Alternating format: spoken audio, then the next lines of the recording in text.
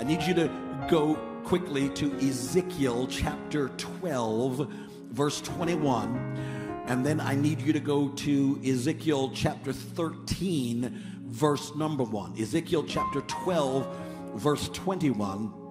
And Ezekiel chapter 13, verse number 1. Ezekiel chapter 12, verse number 21.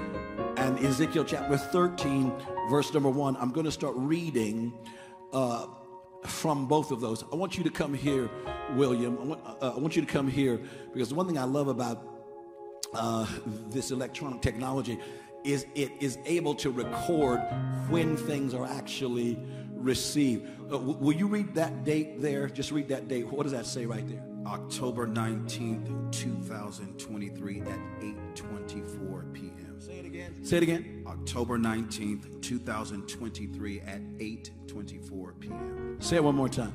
October 19th, 2023 at 8:24 p.m. Yeah, October 19th, 2023 at 8:24 p.m.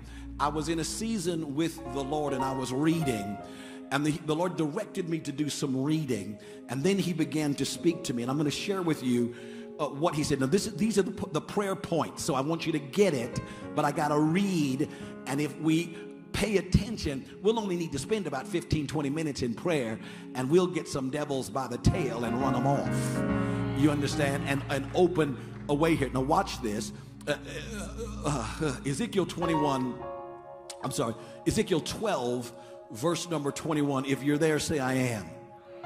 All right, Ezekiel chapter 12 and verse number 21 says, and the word of the Lord came to me, saying, Son of man. Now this is God speaking to his prophet Ezekiel, who he has made a watchman.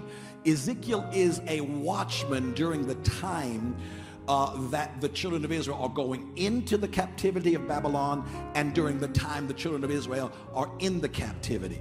So what has happened is, please pay attention, a nation, Israel, who never thought they could be invaded or taken captive, has been invaded and taken captive by the adversary. He that has ears to hear, let him hear. And they are now in a position where they need a move of God and a restoration. Are you still here? And the word of the Lord came to me, saying, Son of man, I hear in Israel, everybody saying this proverb, that the days are prolonged and what God has said doesn't happen. Are y'all here? God is saying this to his prophet. Son of man, what is this proverb that you people have about the land of Israel, which says the days are prolonged and every vision fails? Tell them therefore, thus says the Lord God, I will lay this proverb to rest, and they shall no more use it as a proverb in Israel, but say to them, the days are at hand and the fulfillment of every vision. Y'all aren't here. In other words, God said, I'm about to bring stuff to pass I said. And people who have been wondering, is God's word true? Is what God says come to pass? He said, I'm about to put that to rest. Even the scoffers who don't think Jesus is coming, I'm about to put that to rest. But say to them, the days are at hand and the fulfillment of every vision. Grab your neighbor's hand and tell them, everything God has promised you, the heavens are postured to fulfill. You're not talking strongly enough. Tell your neighbor, everything that God has promised you, the heavens are postured and the angels in position to fulfill. Not too loud, guys. Stay with me. For no more shall there be any false vision or flattering divination within the house of Israel. In other words, I'm about to move false vision from my church. For I am the Lord, I speak. I feel the Holy Ghost. God, help me keep it together. For I am the Lord, I speak, and the word which I speak will come to pass. It will no more be postponed. Look at your neighbor and tell him, oh God, it will no more be postponed. I have come to announce to you, none of God's words are going to be postponed. Watch this. For in your days, O rebellious house, I will say the word and perform it. I want you to get it. He said, because there is such resistance, because there is such unbelief in your days, while all this rebellion is going on, I'm going to say a thing and manifest it. Look at your neighbor and say, somebody's about to know there's a God in your house. No. Look at your neighbor and say, somebody's about to know there's a God in your house. O rebellious house, I will say the word and perform it, says the Lord God.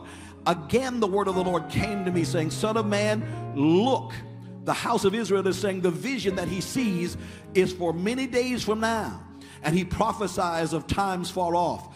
Therefore say to them, thus says the Lord God, none of my words will be postponed anymore. But the word which I speak will be done, says the Lord. What word are we dealing with? I need you to go to Ezekiel chapter 13. And I need to read here a little bit. God help me. Are you here?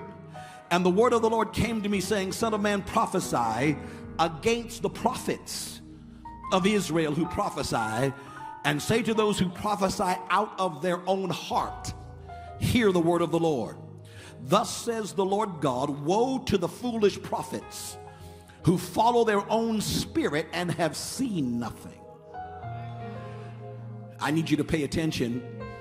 Who follow their own spirits and have seen. In other words, they're coming up with stuff to say, but they're not saying what I'm saying.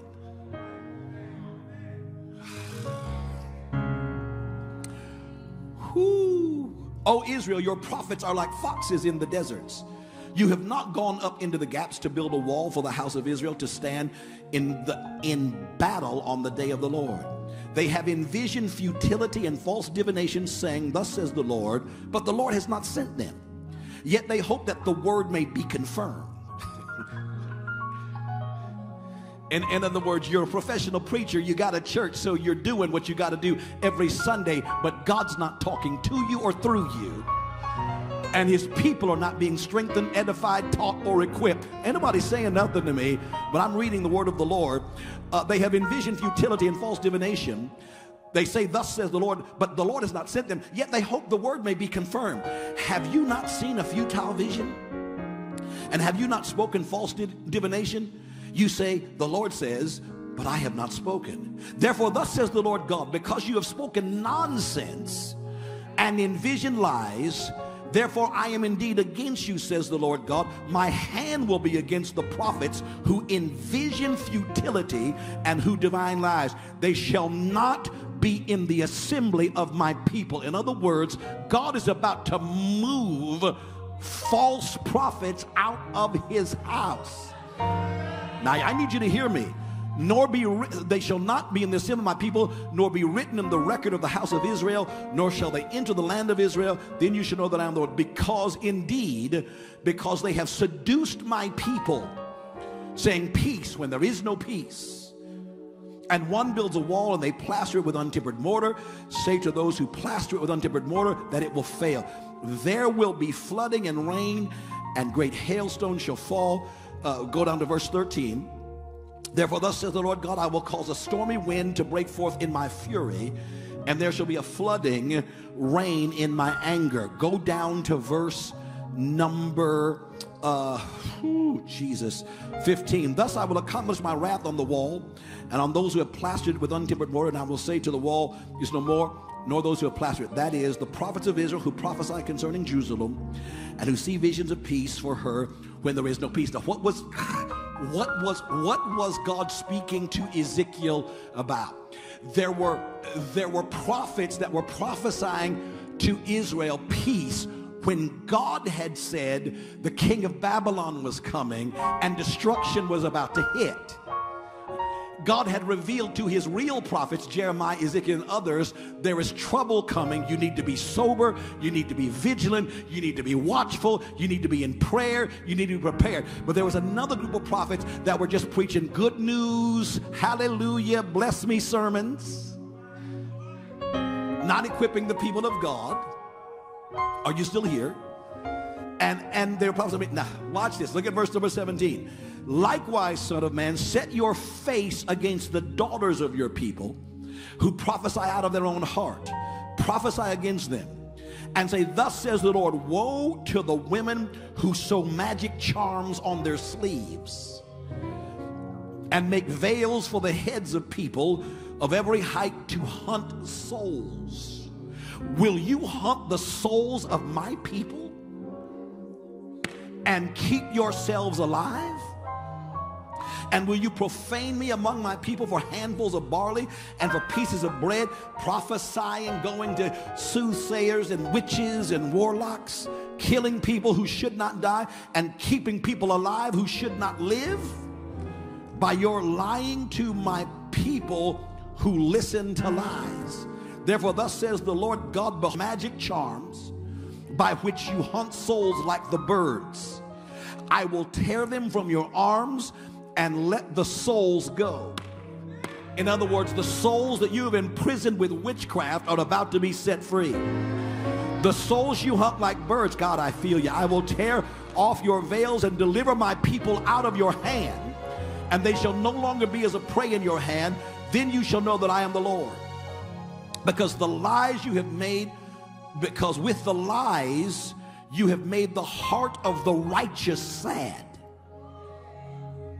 whom I have not made sad, and you have strengthened the hands of the wicked, so that he does not turn from his wicked way to save his life.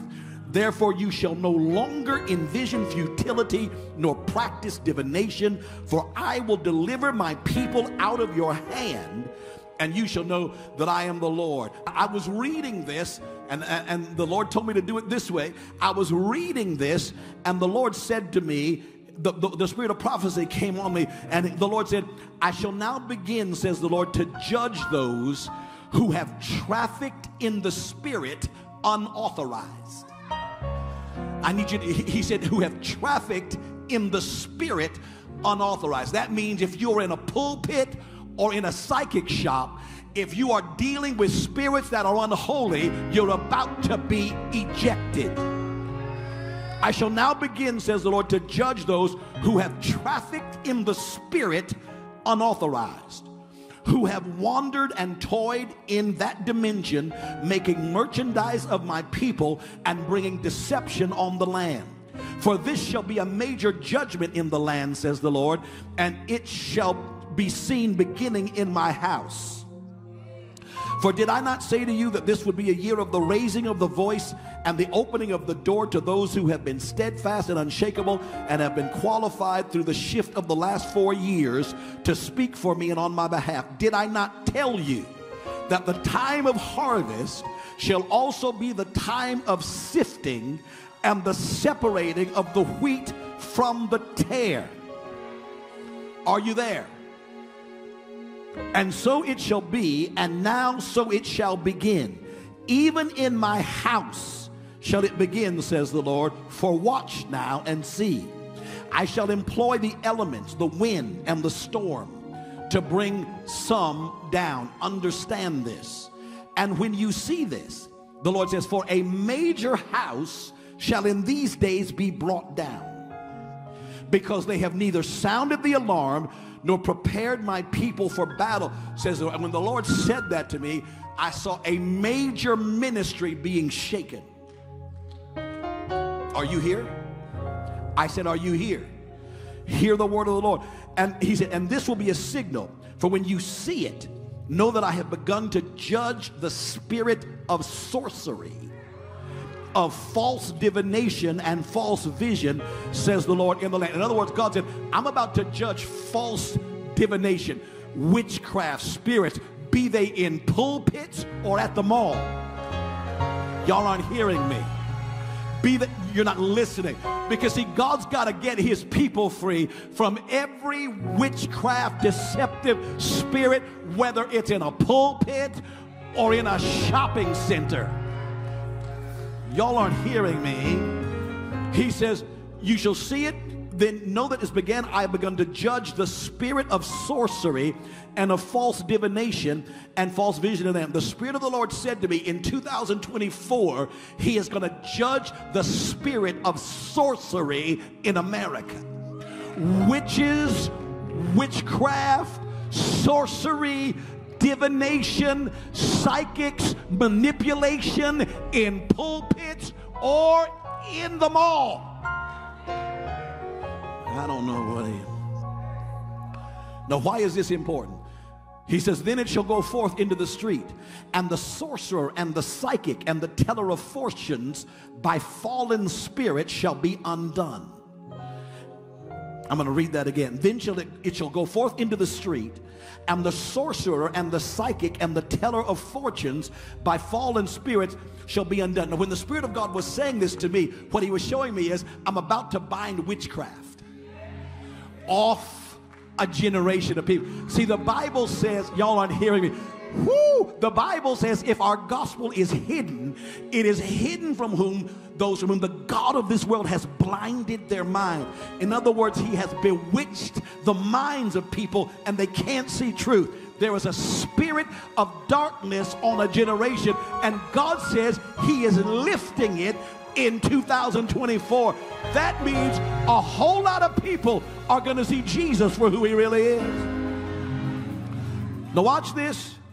He says, and I will loose the hold of the spirit of witchcraft on a generation in this nation, says the Lord, and many shall begin to see and to know that I am the Lord, the God of heaven and earth, the Lord of the harvest, the God of the angel armies of Israel. For they, my angel armies, are now engaged and ready to perform my word as my people see, hear, and declare it, says the Lord. And yes, they shall hasten to perform it, says the Lord of hosts. Declare this, declare it to my people, and prophesy it to the cities. I need you, my intercessors, to hear. God said, prophesy this to the cities. Prophesy to Los Angeles. Prophesy to Chicago. Prophesy to Dallas. Prophesy to Miami. Prophesy to New York. Prophesy to Denver. Witches and warlocks and spirits of divination are being broken.